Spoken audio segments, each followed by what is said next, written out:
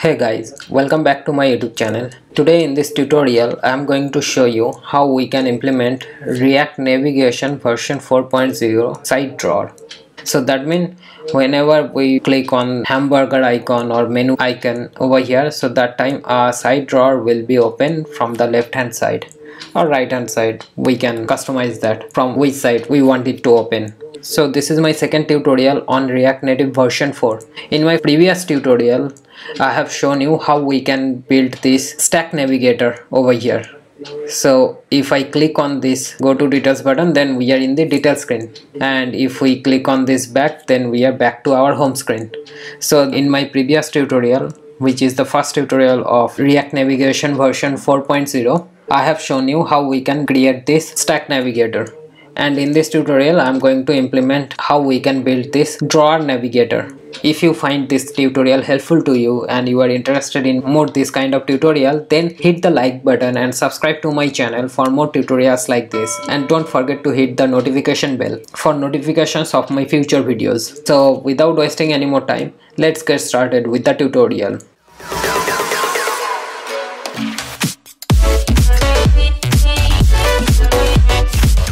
So over here, this is our React Navigation official website, and over here we can find the docs menu. So we will go to that doc menu, and in the guide section we can see the drawer navigation, and over here we can see that drawer navigation guide.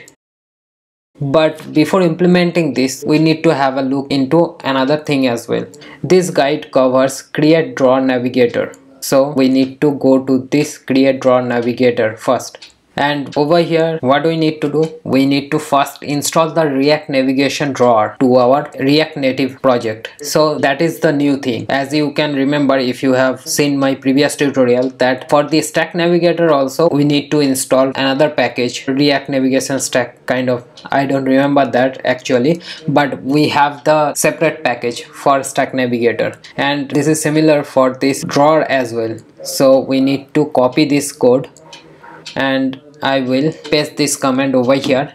And as you know already that I am using npm over here, so I will remove this yarn command and I will replace it with npm install, right?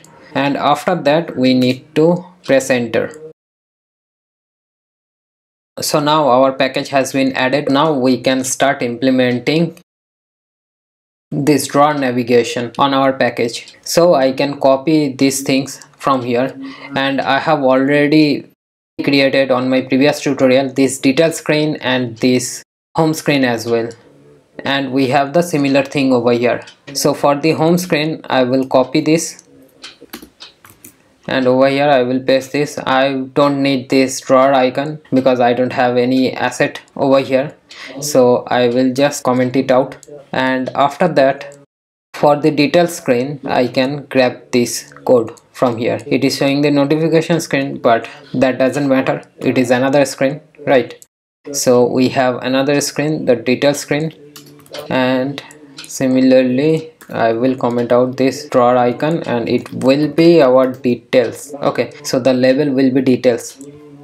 And after that, what we can do, we can create this drawer navigator, and this app container will wrap this my drawer navigator. So I copy this my drawer navigator, and over here I have previously created the create stack navigator. So currently I'm just commenting it out, and create drawer navigator is our home screen. So we have our home screen.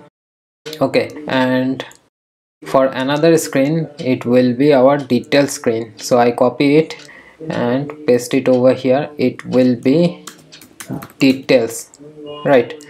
And for the app container I will replace root stack with my drawer navigator. So that have been done. Now we need to open our drawer. So I'm creating another button over here on which we will open the drawer.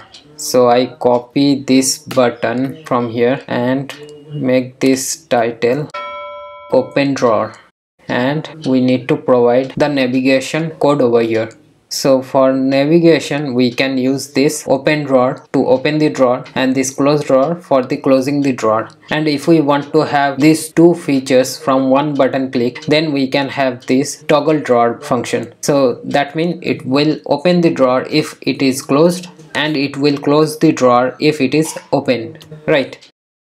So I can use this toggle drawer or I can use the open drawer as well. That doesn't make any difference over here.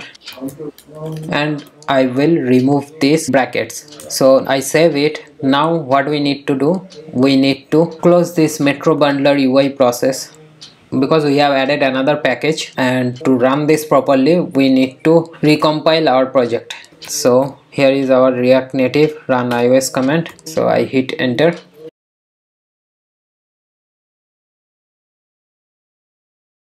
Okay, I have made another mistake, that is create drawer navigator is not present, like it cannot find the variable. So it will be from this create drawer navigator, so I need to import this as well. Over here paste this code, now save it. After that we can reload it. Okay, so it has been added. Now if I click on this open drawer, okay, nothing is happening over here, but it should open the drawer. Let me check what is happening. Okay, so I have found the issue. Actually we need to provide the bracket over here. So now if I save it and close this Metro Bundler UI process again and reload our project.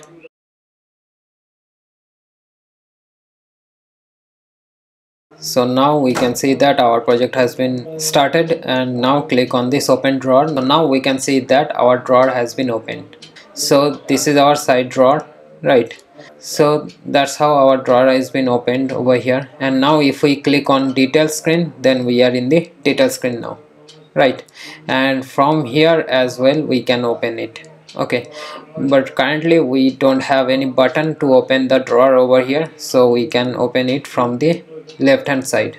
Okay, so we can slide through left hand side, then we can open our drawer. Now we can go back to our home screen as well. So this is the open drawer button, it is opening the drawer. So currently we don't have any function for this toggle drawer, because when this drawer is opened, that time the open drawer button is not available to click and close the drawer. So that time when the drawer is open, we can click on this gray area and it will close automatically. So in that case we can also use this open drawer as well, so it will also work. So I reload it, and now we can open it. So that's how our drawer is working, right? So this is the tutorial, guys. I hope you have learned something new. If you have any kind of confusion regarding this drawer navigator, then I think I have cleared it in this tutorial. And you need to remember that every time you implement something from React Navigation, that time you need to go to their documentation. That's why every time I show you how to implement any kind of package from their documentation, right? So we need to get habituated with the documentation over here, and if you follow the documentation, then you can see that it is not that much difficult to implement it over here. So that's how we need to implement it, and I will create a dedicated playlist for this React Navigation version 4. So currently we have 2 tutorials in this playlist, and I will add more tutorials on it. So you can find the playlist in the I button in the top right hand side of the screen. That's the tutorial, guys. Don't forget to like and subscribe to my channel and share it with your friends, whoever you think they are having some difficulties to implementing React Navigation into their project. And don't forget to comment down below, let me know what is your thoughts, and if you have any kind of suggestion for me for my next tutorials, then also let me know in the comment section below, and I will see you later in my next tutorial. In the meantime, have a great day. Goodbye.